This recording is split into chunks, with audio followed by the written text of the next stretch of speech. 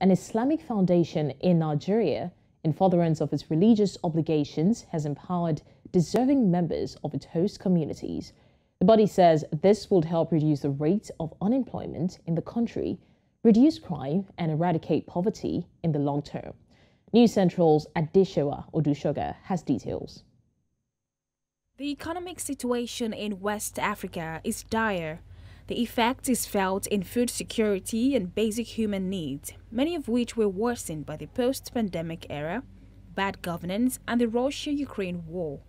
More than 25 million people in West Africa are unable to meet their basic food needs in the region, an increase of 34% compared to 2020.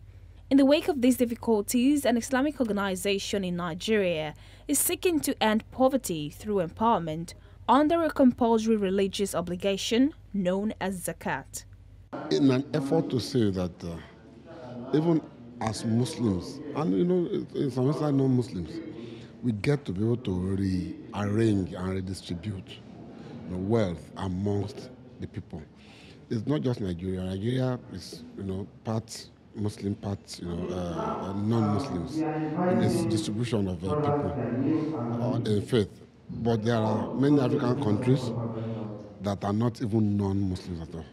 Giving zakat to empower, to establish, to support small business ventures, to encourage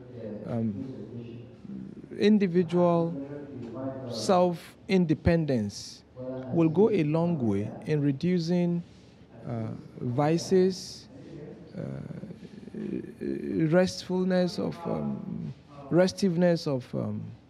our youth today. One of the beneficiaries of this program is the founder of a medical foundation that offers free medical outreach and scholarships to deserving students in the immediate community. It's going to go a long way because, for example, in December we gave out scholarship to undergraduate students. We give like 100,000 per student. And this one that we have given, at least we are sure that we're going to be able to give scholarship this year for 2 students. And then, so it's going to go a long way. Efforts like this to distribute wealth and wealth-generating means in small communities like this one is expected to lift some part of the population above the poverty line and hopefully reduce crime to its barest minimum. Adesewa Odusoga reporting for News Central.